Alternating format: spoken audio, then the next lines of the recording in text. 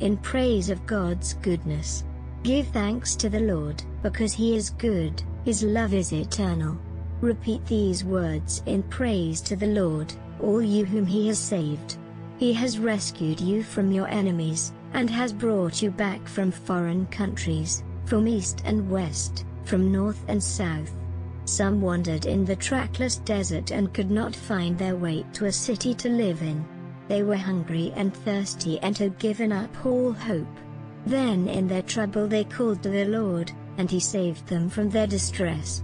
He led them by a straight road to a city where they could live. They must thank the Lord for His constant love, for the wonderful things He did for them. He satisfies those who are thirsty and fills the hungry with good things. Some were living in gloom and darkness, prisoners suffering in chains, because they had rebelled against the commands of Almighty God and had rejected His instructions. They were worn out from hard work, they would fall down, and no one would help. Then in their trouble they called to the Lord, and He saved them from their distress. He brought them out of their gloom and darkness and broke their chains in pieces. They must thank the Lord for His constant love, for the wonderful things He did for them. He breaks down doors of bronze and smashes iron bars. Some were fools, suffering because of their sins and because of their evil. They couldn't stand the sight of food and were close to death. Then in their trouble they called to the Lord, and He saved them from their distress. He healed them with His command and saved them from the grave. They must thank the Lord for His constant love, for the wonderful things He did for them. They must thank Him with sacrifices, and with songs of joy must tell all that He has done. Some sailed over the ocean in ships, earning their living on the seas. They saw what the Lord can do, His wonderful acts on the seas.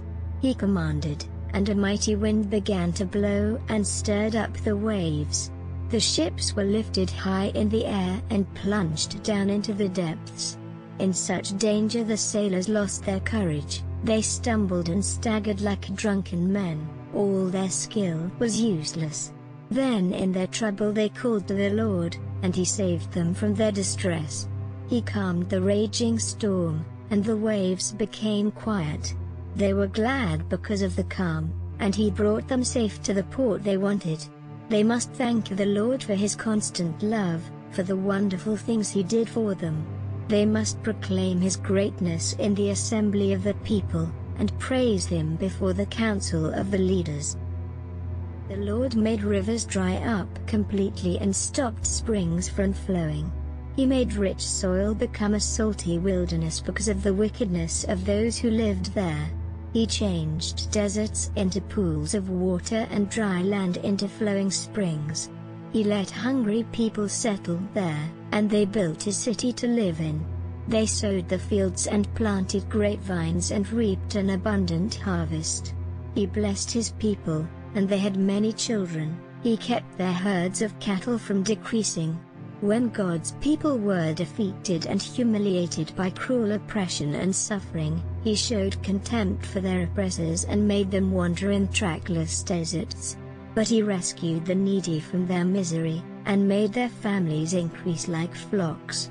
The righteous see this and are glad, but all the wicked are put to silence. May those who are wise think about these things, may they consider the Lord's constant love,